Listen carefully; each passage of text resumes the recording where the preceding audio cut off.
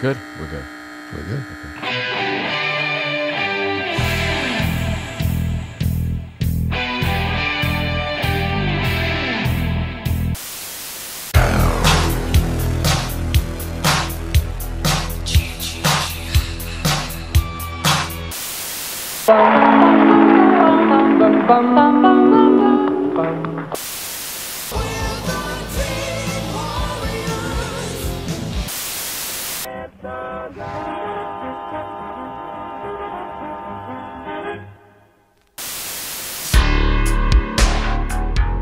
Hello, everyone. F&D here again. TSL PDC. What's Doesn't with the work, does it? acronyms? A little S&M for your BSDMM. Okay. LOL. How's everybody doing? We're going to start doing it. You know what, Darren? Everyone requested this from us, didn't they? A lot of people did. They wanted to know. I think it's because we did the Sammy Kerr movie. Trick or Treat.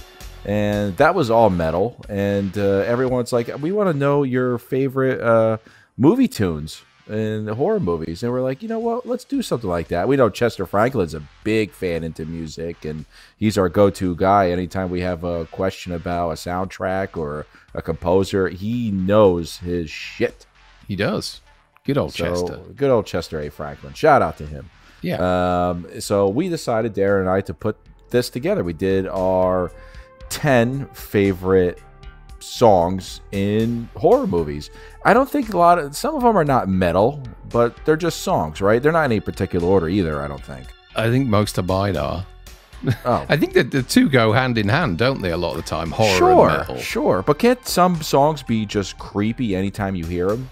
Oh, yeah. Particular. That's how I went too. So let's start right away. Okay, you're number 10. Okay, so my number 10. And these songs in horror movies, I don't mind. I'm not a big fan, and this comes from Dave as well. When you watch a horror film and the end credits hit, I don't want the latest Rat song or Night Ranger song blasting on the end credits.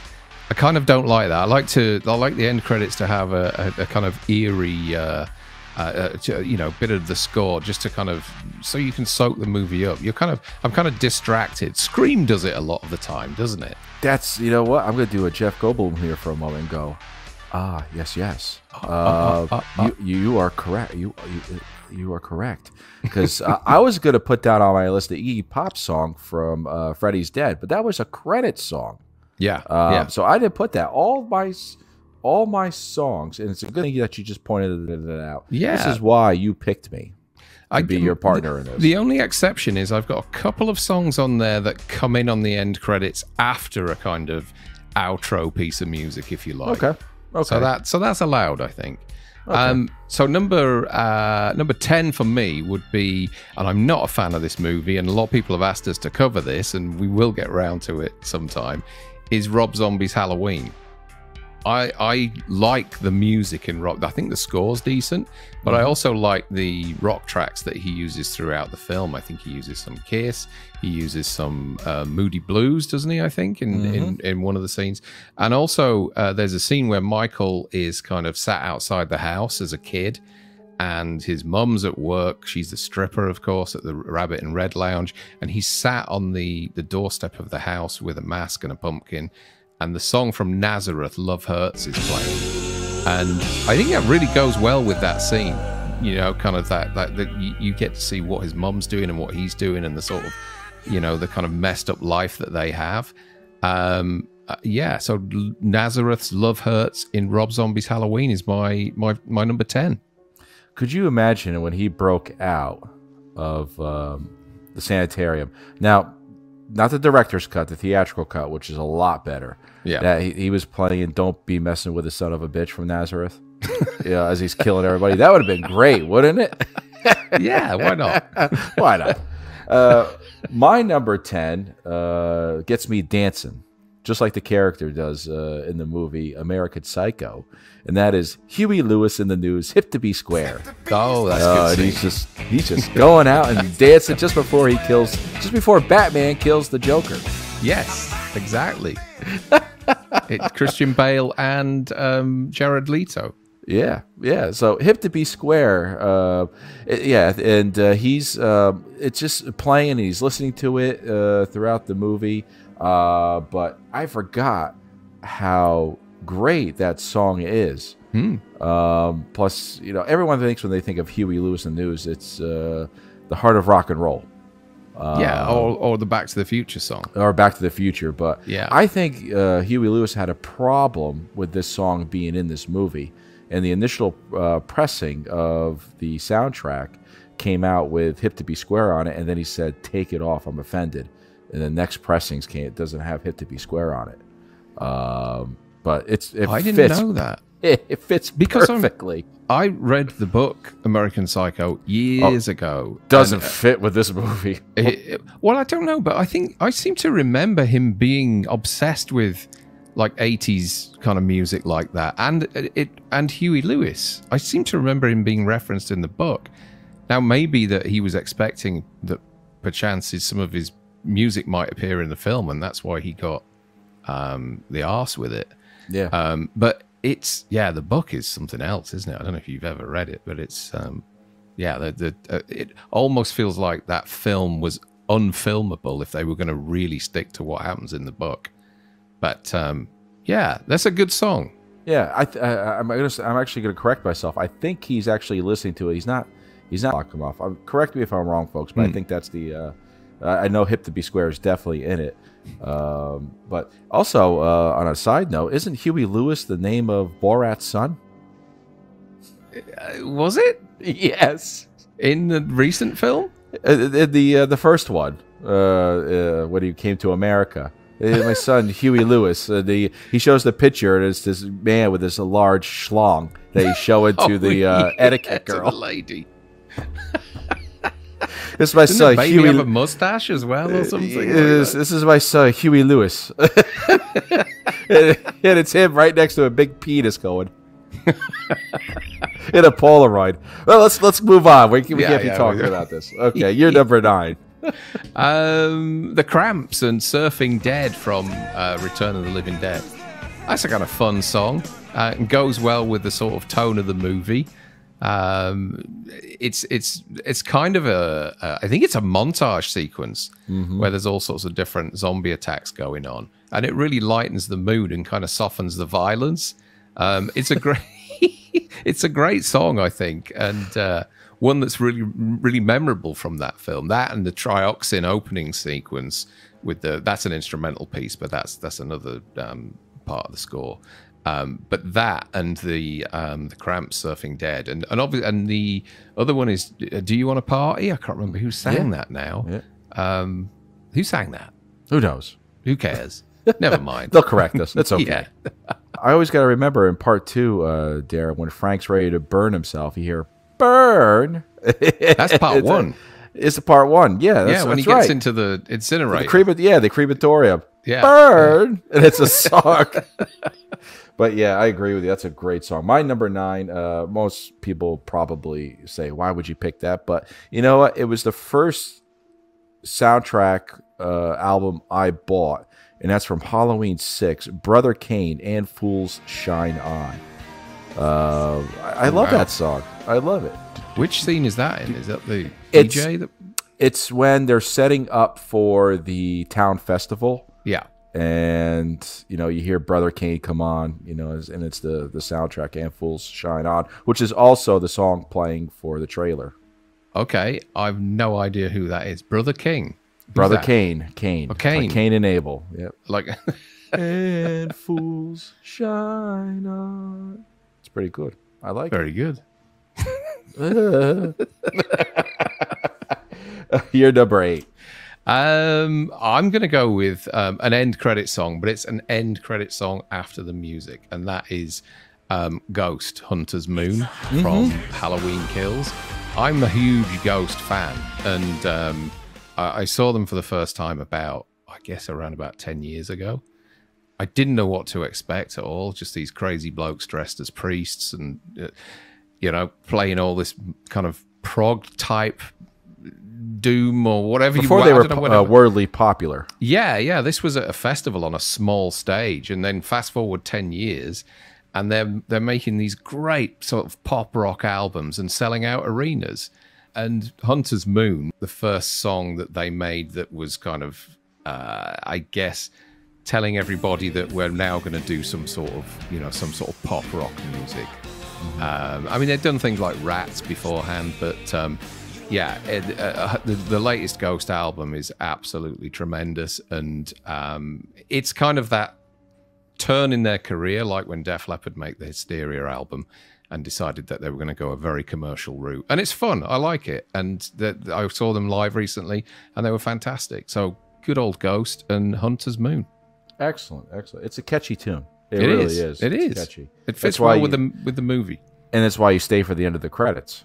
Yeah. Even though you know nothing's going to happen, that song just keeps you in your seats. Yeah. My number 8 is Ozzy Osbourne in Hellraiser from Hellraiser 3. Damn it. Is that out of your list too? It's not him. Oh, it's Lemmy. It's Lemmy. Yeah, but Ozzy sings it. Lemmy wrote it. No, Lemmy sings it. No, damn it. Damn you. He sings it. Ladies and gentlemen.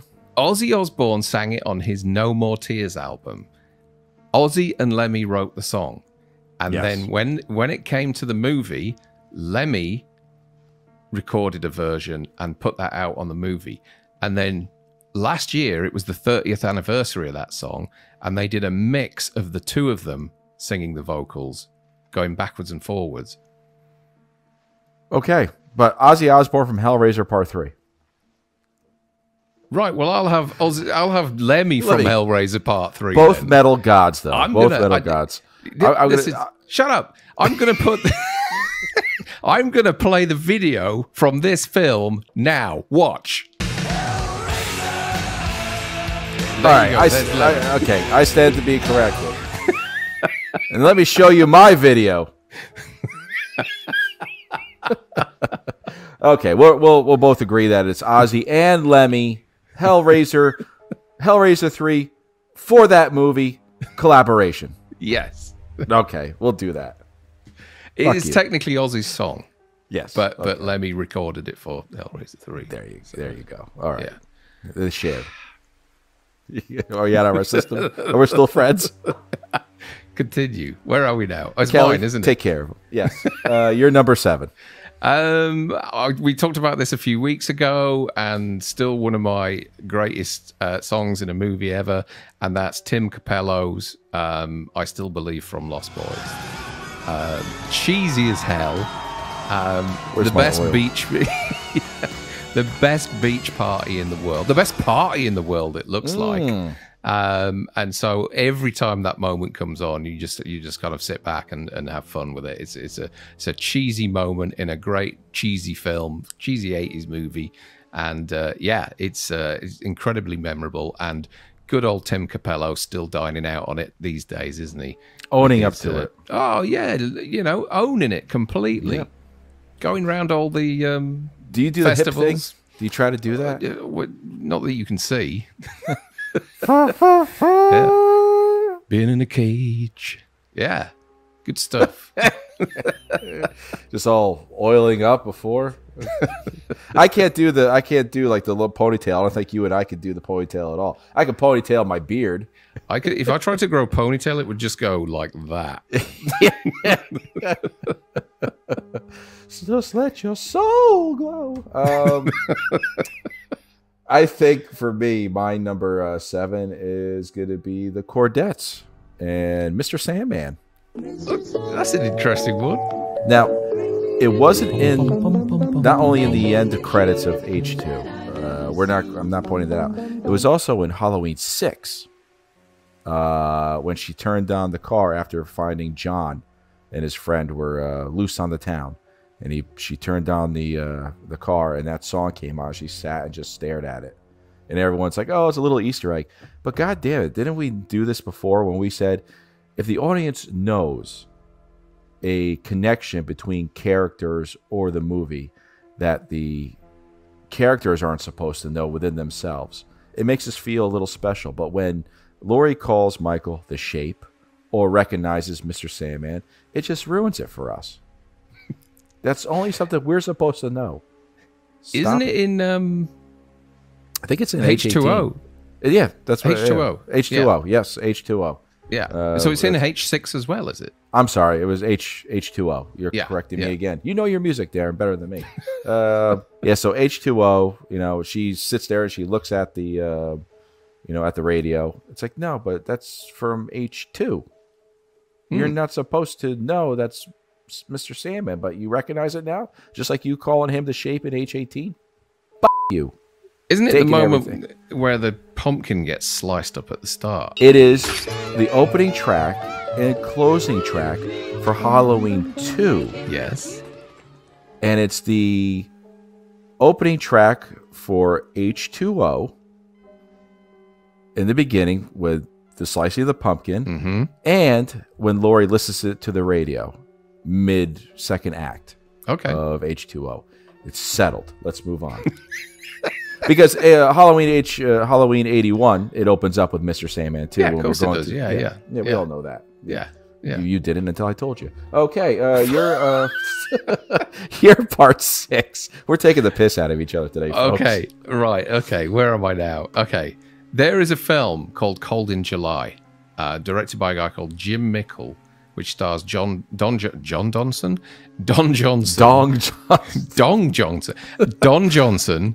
Michael C. Hall, and Sam Shepard. And although it's not technically a horror film, it's a kind of movie that's sort of a home invasion to begin with, and the guy who lives in the house accidentally shoots dead the assailant, and then he gets caught up in all sorts of trouble with the family members of the guy that he shot, and it kind of snowballs from there. It's a really, really tense, atmospheric, quite scary film that the filmmakers and the person who did the score was really heavily influenced by John Carpenter. And there's a song in there called Wait by White Lion.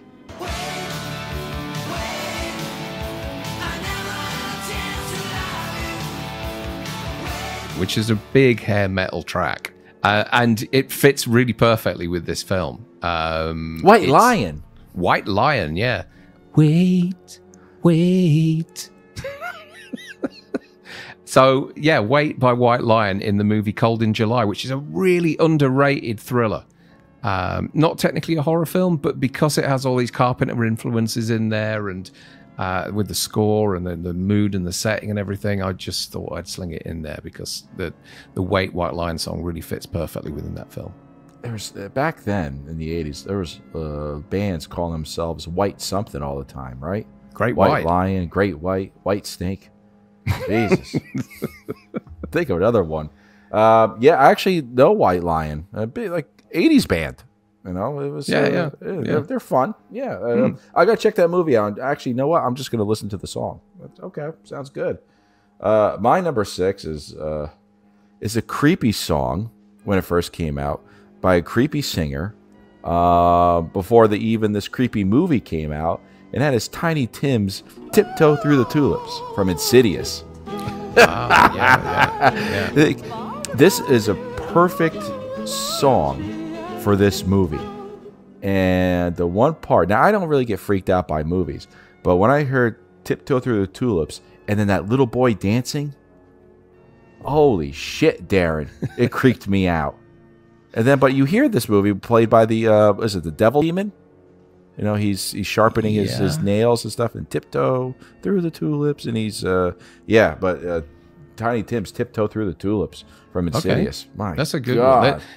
Sometimes there's movies that you have a kind of either old track like that, which can be really haunting in a horror film, or kids singing. Yes. La, la, la, la, la, la, all that kind of stuff. The Amityville Horror, that score in that film with those kids kind of singing in the background. Yeah. La, la, la, la, la, this sounds like the Smurfs. Yeah. And also, Argento did a lot of that stuff as well, in movies like Deep Red and stuff, where they did a really kind of old tune that would signify the killers around or something like that. It's The Omen? Yeah, it's With the Omen, orchestra, with a with lot the of chorus? orchestra, yeah, a lot of choir music in that. It's like, Jesus. Okay. Run, I hear that. That's the Old Spice advert, isn't it? Yeah.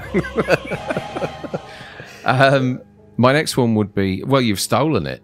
It was Hellraiser by Motorhead. Okay. From Hellraiser 3: Hell on Earth. So let's have another look at let's have another look at Lemmy singing Hellraiser from Hell on Earth. Fake news. Now, do you believe me? Yes, I believe you. I believe they collaborated. Okay, your next one. Okay, my next one is by Jack T.E. Garden. Jeepers Creepers from the movie Jeepers Creepers.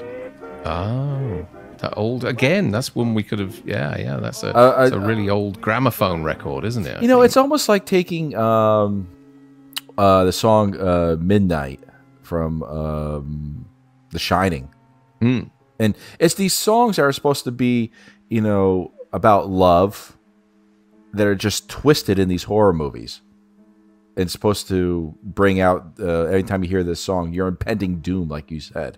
Yeah. So I had to put Jeepers Creepers in there because it's part of the movie. When the psychic said, "You hear that song, you run, because that means this thing is coming at you." For your eyes. Yep. For everything. Yeah.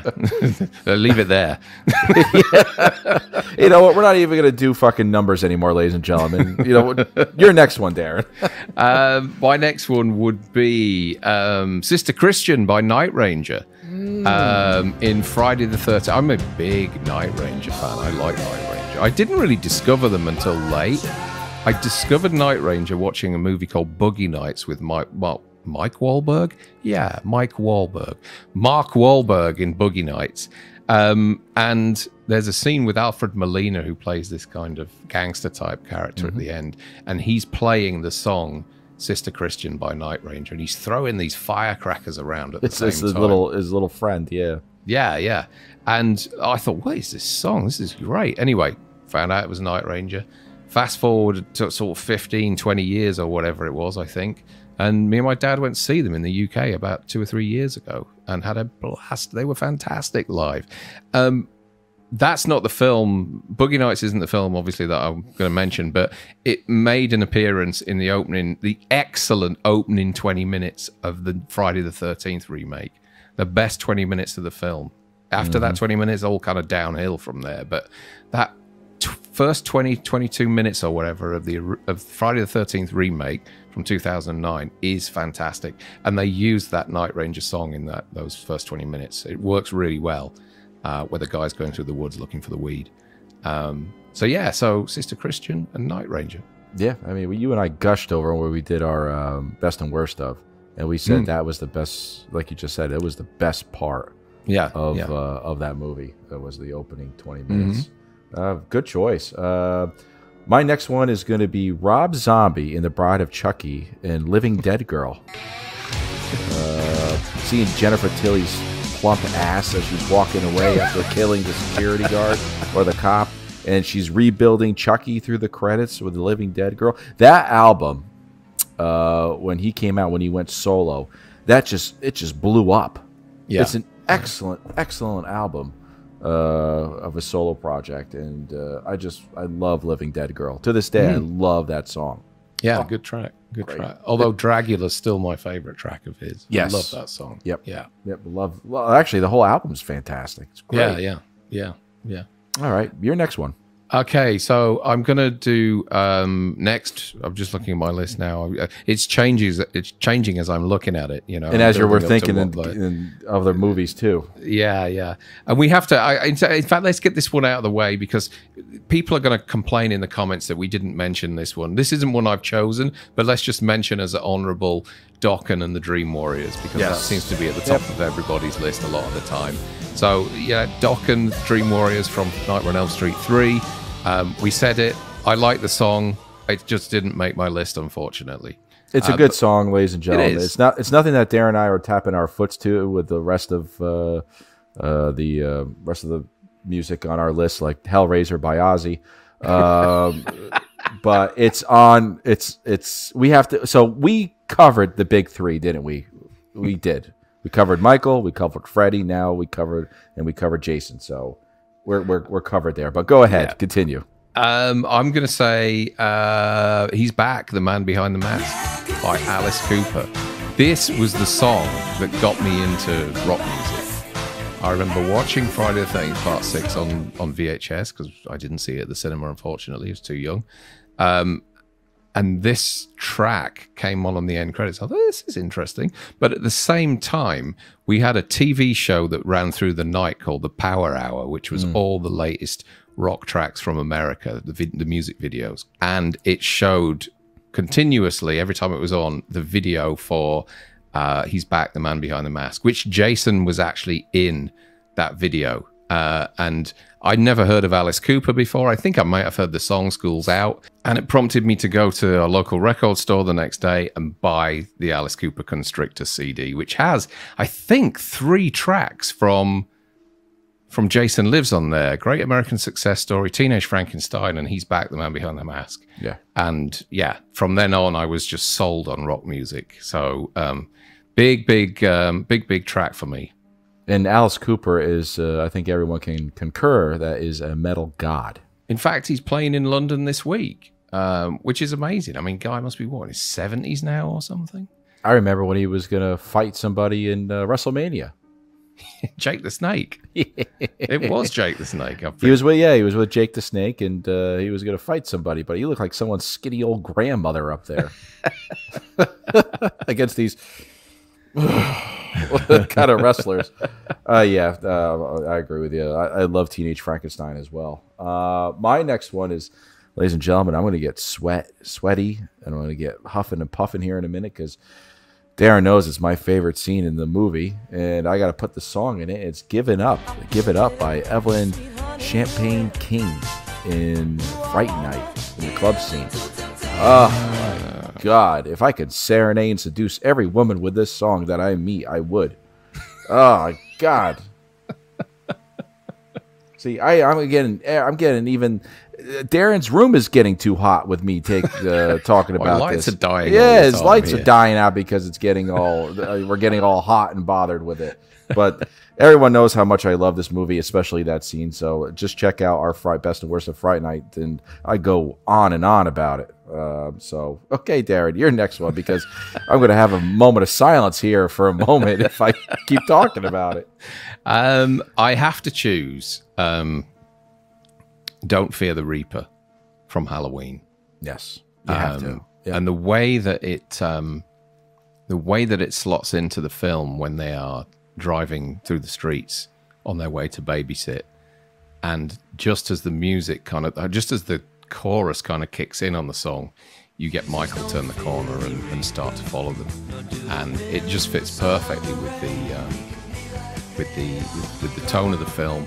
The lyrics as well, Don't Fear the Reaper, and also what's going on screen. So every time I watch that movie and I see that moment, I just think, you knew exactly what you were doing there. The timing of the music and the actual, the cat and mouse moment that's going on. Let's be honest. Was this the first song you thought of when you did this list? Yeah. Mine too. Yeah. It had to be on there, and it was either that or I was thinking of the Coupe de Villes when they were actually in the car as well. You can't even make out what they're singing. Let's go, sha-na-na-na, bop. I know what the fuck are you saying, John, or whoever's singing, you or Tommy, whatever. Yes, but I know exactly what you mean. And Don't Fear the Reaper. Oh, it was either that or The Man Behind the Mask. Unfortunately or fortunately, the Blue Oyster Cult won out on that one. Yeah. More cowbell.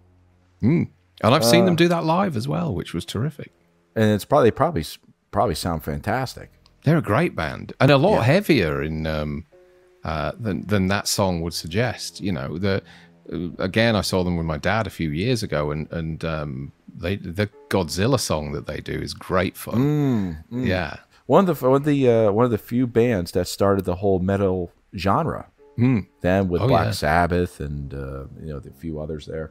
Okay, my next one is probably so obscure that no one's going to know about it, especially you, Darren. But it's out there and it's catchy. It's an intro with claymation about an anthology movie of different stories, taking these old grim fairy tales and twisting them a little bit. And that is the theme from Dead Time Stories. You probably never heard of. I have heard of this. Have you heard of Dead I Time have Stories? heard of Dead Time Stories. Jeffrey yeah. Dellman, who Jeffrey worked on. Dahmer? Yeah, him too. It's an autobiography. It's Jeffrey Dellman was the second unit on Part 2 of Friday the 13th. Made his own movie, Dead Time Stories, taking the Three Little Pigs or like Goldilocks and twisted it into shit. And I just remember the intro and the guy singing about all these different types of grim fairy tales that he grew up with and how it twisted his mind. And as he's flipping through the pages, the human hand becomes a wolf hand. The wolf hand becomes a lizard hand. The lizard hand becomes a robot hand. It's great fun and a catchy tune. My God, yeah. Dead Time Stories theme. I Dead seem Time to Stories remember the VHS of this film in the UK was like It's a book, right? 3D embossed, Yes. like book cover or something. Yeah, and it was like a plastic embossed cover. Or I can picture it now in kind of like all sorts of green and yellow colors or something. That's what I'm remembering. The chorus goes, it's no wonder why I turned out like I did, remembering the Dead Times tales as a kid. That's the chorus. And he's talking about how the three little pigs, were being stalked by the wolf, and he grew up on Hitchcock and King. It's a great tune. Great tune. Excellent. I'm tapping away at it. I love the fact that you've thought out of the box and gone for all these kind of obscure little kind of old-fashioned numbers and everything, whereas I'm just stuck in the 80s with all this crappy hair rock. And the men look prettier than the women, right? Yeah. Or hairspray. Yeah. Do you have your final one? That was it. Don't Fear the was it? Reaper. Okay. Yeah. All right. You must have had more than 10. My final one, I had to put it in because it's a song that was made particularly for the soundtrack, and it's by one of my favorite thrash metal bands of all time, and one of the Fab Four of metal, and that's Anthrax. Anthrax, yeah. Singing "Bordello of Blood" from the title of the same name. From Tales from the Crypt. Tales from the Crypt. Oh, Darren, this thrash metal song is so good. It's so perfect. Anthrax is excellent, and this song just goes to prove how excellent they are. It's a great, great thrash metal song. I can't get enough of it every time I hear it. It's a terrible movie, but it's not like Demon Knight. No, Demon Knight was great fun. But Darren, Anthrax, Bordello of Blood. Oh my God. I prefer Indians, but yeah, I'll go with Bordello of Blood. I quite like that song. We're talking movies. No, I mean the song Indians by Anthrax. Yeah. Oh, okay. Excuse me. I prefer Indians. Well, you do like a good curry. I do. I did leave one out, and it was further back, and I'm going to mention it now. There's actually two songs as one, and we did an episode on this a few months ago now. Trick or Treat by Fastway from the school ball scene, when he's kind of like tapping his foot and the crowd are clapping, and then he breaks into that riff and everything. It was terrific. And I also love the opening theme as well. That guitar riff in the opening theme is superb. And the song's called Stand Up. And it really gets you in the mood for the movie, as at the start. So, yeah, Fastway's Trick or Treat album is superb and definitely deserves to be on my list. Another hair metal album. There you go. Ladies and gentlemen, I think if we put these 10, 11 songs from each, 22, 20 on a CD, I think we have a pretty good movie tune album here. Yeah. I don't know, someone driving with their convertible down to Tiptoe to the Tulips is kind of It would be kind of weird, wouldn't it? Yeah. But we want to find out, ladies and gentlemen, what are your favorite tunes from horror movies? There's a lot out there. We're just going to get a list of 50, 60 people all going, Dokken. Colin Murray will just throw an Alice Cooper on there. Yeah. There'll be something that Colin likes, I'm sure. Yeah. Darren, we got a lot of stuff coming up. We have. Hopefully, this is going to go out before our quiz, which is Saturday, the 28th of May. Hopefully tomorrow, because I'm planning on getting this out Friday night. So, yeah, all of you that enjoyed our stream last week, we had a lot of viewers for our stream last week, which was an impromptu one. Join us for the quiz on Saturday afternoon. Saturday afternoon, 2 p.m. EST, 7 p.m. British Summer Time. We've got 6 contestants, all answering 11 questions, 10 horror questions, and 1 kind of game changer question that will gather you a lot of points. Hard ones, yeah. And also, you'll be able to play along in the chat as well, because we'll be on a slight delay. There's a set amount of time each person has to answer their questions. So feel free to play along in the chat, and we'll kind of dip in and out of that as well and get some of the answers from the chat room. So it's going to be a lot of fun. We've done this thing. This will be the 3rd time we've done it before, and it's always been a good success for us. Yeah, and it's not good. We can't fit everything into an hour, so it's going to be a little bit longer than that. So, ladies and gentlemen, money's worth. Money's worth right here, and it's live. And so it's live. The fun, and it's live. Who knows what's going to happen? But before we go, we have one Patreon shout out to do, which is a gentleman who joined us this week called John Hefner. So thank you, John, for joining. I've seen you comment in the on the YouTube videos now and again, and it's great to have you with us to continue this journey that we're on and this building this campaign up. Yeah, welcome, John. It's good to have you part of the family. So on that note, as Darren and I are going to dip out and rock, I'll put on a wig, and go up there with Kelly a little bit. Darren, I don't know what you're going to do, but that's what I'm going to do. I'm going to shave my head. And on that note, I stuttered there for a moment there. Yeah, try again. I'll try it again. On that note, ladies and gentlemen, as always, stick to the roads. And the best of luck. We'll see you soon. Bye-bye. Lemmy sang it. Should I get an Aussie cutout?